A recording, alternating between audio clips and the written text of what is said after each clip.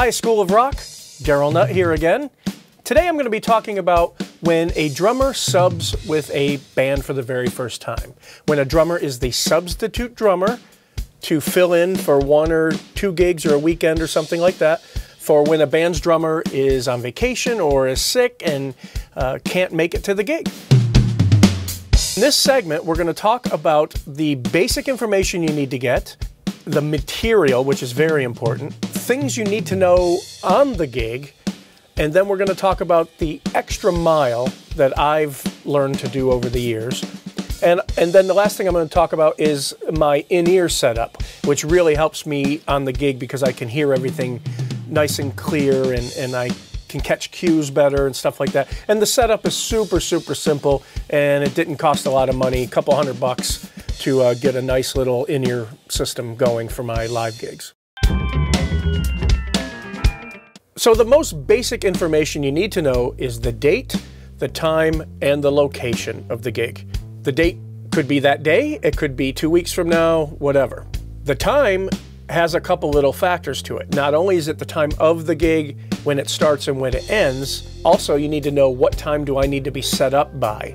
Typically for corporate gigs and weddings, you have to be set up in the afternoon or even in the morning sometimes, because they don't want musicians making noise and sound checking while there's other stuff going on in the room. So really quickly, a 3-hour gig could turn into a 8 to 10 hour day. So you need to know those factors about time. Location, not just the name of the venue or the name of the country club or the wedding hall, you need to know the address or something specific about the name. I know here in Southwest Florida, I've gone to the wrong venue a couple times because the band leader only gave me the name. I put the name in my navigation and it took me to a different place because I didn't have the correct address. If you're in Southwest Florida, you know that there's several places called Pelican Landing, Pelican Marsh, Moorings. There's many different versions of all of these names for country clubs and apartment subdevelopments rather. So it really helps to get the actual name and address of the place you're going. I've done it. I've gone to the wrong place. Luckily, it was a country club that was similar to the name of the country club I was supposed to be at, and they were only like a mile apart. So it didn't really make me late at all. It was just a little bit confusing. And I felt bad that I didn't get more details. Another thing you want to do is make sure you find out the compensation for the gig. Find out how much the gig pays. It's very important to have this defined up front. You don't want to spend a 10-hour day playing a wedding and finding out you're only getting $50. The next thing I'd recommend is find out what kind of gig it is. Is it an outdoor tiki hut or on the beach gig where you can, kind of take it easy, it's a little bit looser? Or is it a corporate gig? Is it a wedding? What drums do I need? Is it a jazz gig where I need, a small little jazz kit? Or is it a concert where I need my regular full-size drum set with all my cymbals and everything?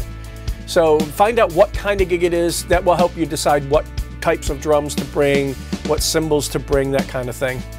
Also find out if you need microphones, or if you just need a kick and an overhead mic, or do you need a full set of mics, kick, snare, toms, overheads, all that stuff. And find out if it's a concert situation, that stuff might already be provided. So find that out as well. Another question to ask for the basic information is, does the band use sequences? Do you need to have a click track given to you? So you'll definitely need an in-ear setup for that situation. Or if they don't have a click track and you're just playing with tracks, with backing tracks, you definitely are going to need a monitor close to you because you don't want to get off of the sequence. Or use your in-ear monitors, which I'll talk about in my in-ear rig a little bit later here. Another basic information question is, what is the dress code for the gig? If it's a tiki hut or beach gig, you could probably wear khakis and a t-shirt of sorts or a nice little casual beach shirt. But if it's a corporate gig, you're going to need a jacket and a tie and possibly a tuxedo. Sometimes you can get away with just a dress shirt and a tie. You don't need a jacket. You just need to find that stuff out. And for some gigs, some corporate gigs and weddings and some of those venues, they have a certain dress code for how you load in your gear.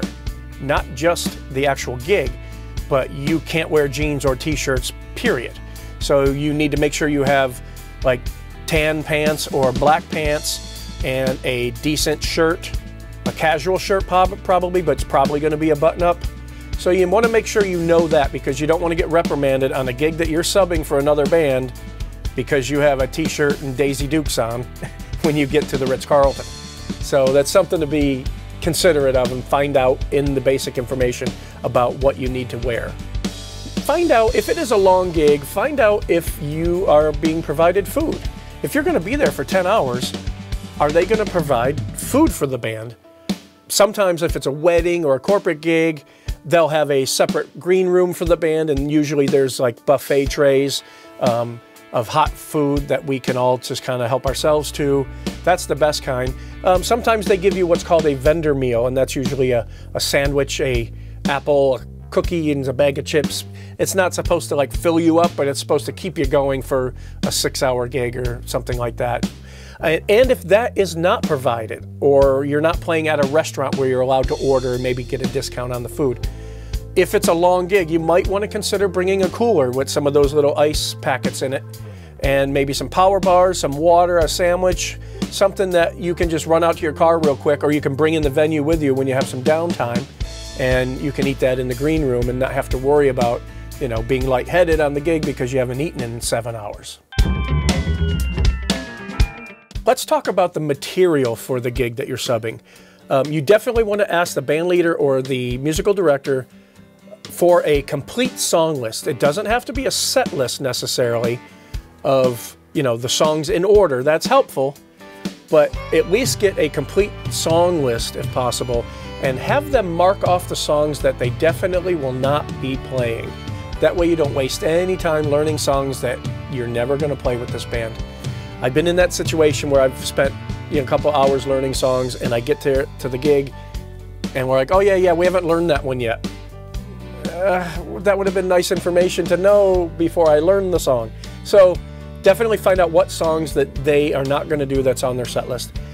And also, you might want to check off all of the songs that you already know, that you don't have a problem with playing. If you send that back to them, they already have a whole bunch of songs that they know you know, and they will pick from those. They might adjust their gig to fit around the songs that you already know to make everything go a little bit smoother. And when you get the song list, the songs that you don't know that the band will definitely play, make some notes. Review them. Go on Spotify and listen to these songs. Make some notes, maybe tempo references or just some little cheat sheet, so if it's a song you're totally not familiar with, you will have an idea of how it goes, and you'll be a little bit more prepared for the subbing gig. These are things to know and to utilize while you're actually on the gig. Number one, listen. I can't stress that enough. Pay attention to everything around you. The guitar player, the keyboard player, the bass player, the singer. Keep eye contact with everybody all the time. Do not look down at your snare drum while you're playing and paying attention to just you. Don't stare off into space while you're playing. Always keep eye contact with all of the musicians the best you can. If you watch me play with a band that I'm subbing in, I'm like this.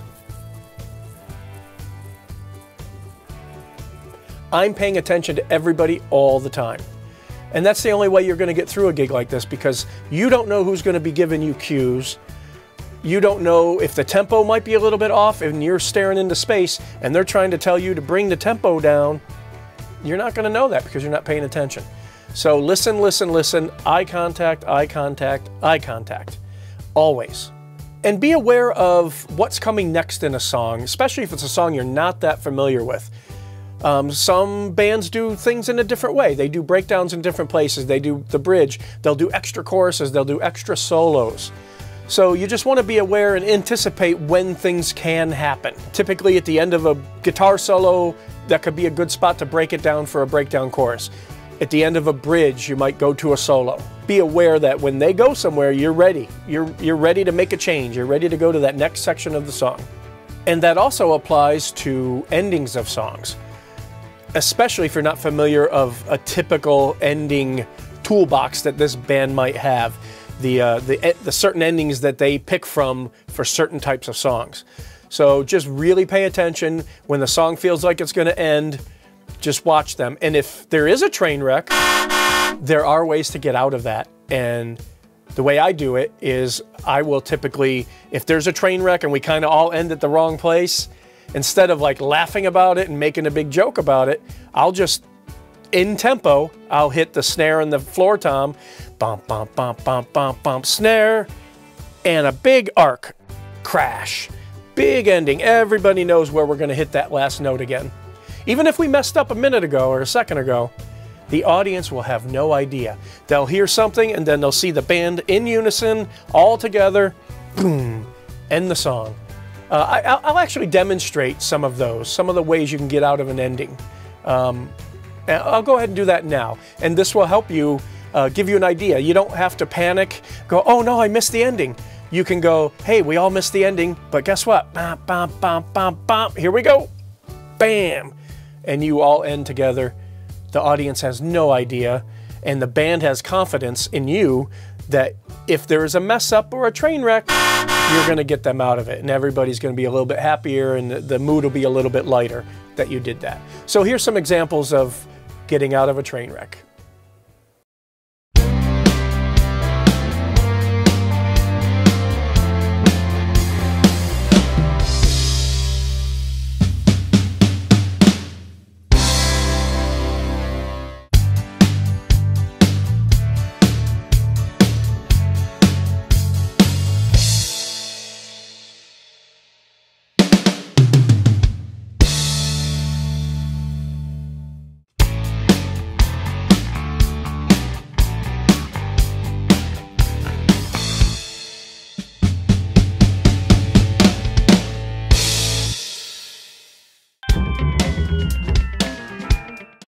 One of the most important things to consider while you're on a gig and you're subbing with a new band, people you don't know, or people that you barely know, you know them from the local scene, but you don't know them, they're not your bandmates. Number one, just be polite, be gracious, be professional, don't be negative at all. You're there to make their gig go smoothly because their drummer can't be there. Make it the best experience for them, which will in turn give you a great experience subbing with this band. So now I want to talk about going the extra mile. And to me what that means is promoting on social media if it's a public performance with this band that you're subbing with. If it's a corporate gig or a private gig, obviously you don't want to promote it. You might want to say thank you to the band members or the band leader after the fact, but you don't really need to promote it beforehand because the public can't really go to it. But if it is a public gig at a bar or a restaurant or something like that, ask the band leader first if it's okay to promote it on social media. 9 times out of 10, they're going to say, of course. Definitely do that. Promote it. And then after the gig, if you had a great time, show your pictures that you took, any video that you took, and tell everybody that you had a great time playing with this band. It's all positive energy. It's all good stuff. A way that I go the extra mile is, it's very simple, and I don't even know how I came up with the idea, but in the last year, I've been the sub drummer for 18 different bands. A couple of the bands, I'm sort of the first call drummer, but if I can't do it, they get a sub. 18 different bands. So I wanted to find a way to go the extra mile and bring a little bit extra happiness to these gigs that I was subbing for.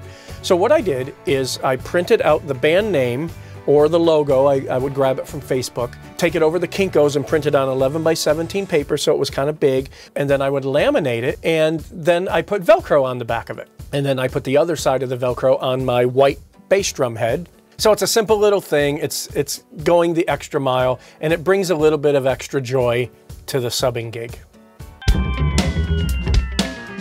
Now I want to talk about the importance of in-ear monitors, especially on a subbing gig, because it's a new adventure for you. You don't know where the cues are going to be. You don't really know where the song's going to go.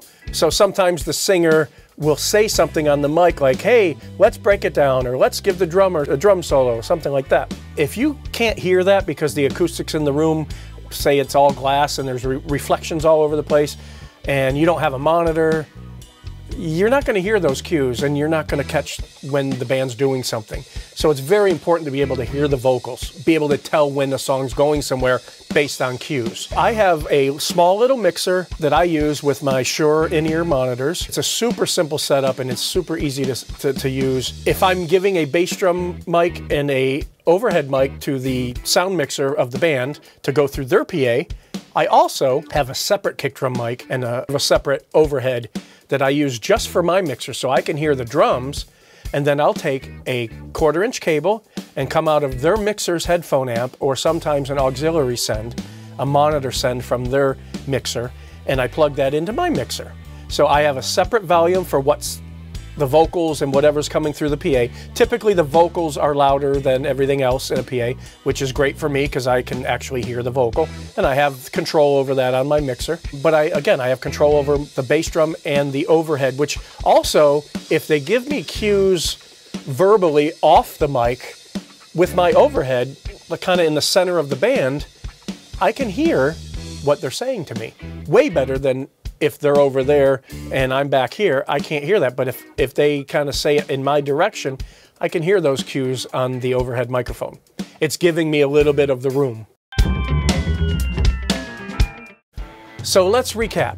If you're subbing for a band for the very first time, there's a bunch of things you need to know. First off, you need to know details about the gig: the date, the time, the location, the dress code, what kind of gig it is, if there's food supplied.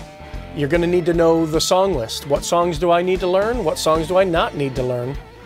While you're on the gig, you want to be professional, polite, courteous. Make sure you listen to all band members. Pay attention, make eye contact with all band members so you get the proper cues for endings, for breakdowns, for solos, for tempo changes. Pay attention to everybody in the band.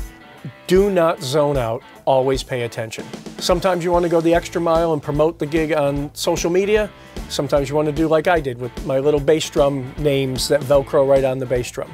And lastly, you want to have a good in-ear rig if you can get one for a few $100s. It'll definitely help you hear the band better, hear the singers better, hear cues better, and it'll allow you to hear yourself better, your drums better. It'll protect your hearing at the same time because you can control the level that's going into your head. So I hope this mini lesson was informative. I hope you learned something from it. I have 25 years worth of experience subbing in bands, so these are all the things I've picked up along the way, and I'm more than happy to share them with you, and I hope you enjoyed it. So be sure and check out the School of Rock Fort Myers YouTube page and subscribe. Until next time, I'm Darrell Nutt, and this is a little mini lesson. Thanks for checking it out.